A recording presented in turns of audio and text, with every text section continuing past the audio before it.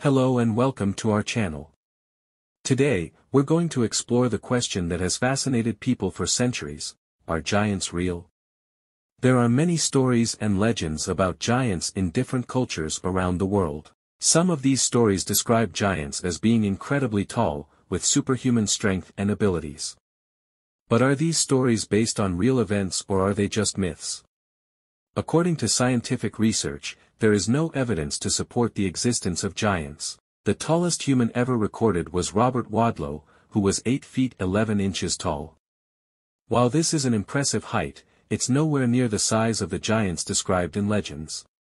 Furthermore, the laws of physics make it impossible for creatures of such size to exist. The larger an animal is, the more difficult it is for them to move around and support their own weight.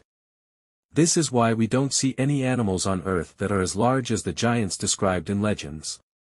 However, some people believe that giants did exist in the past, and that they were wiped out by natural disasters or other catastrophic events.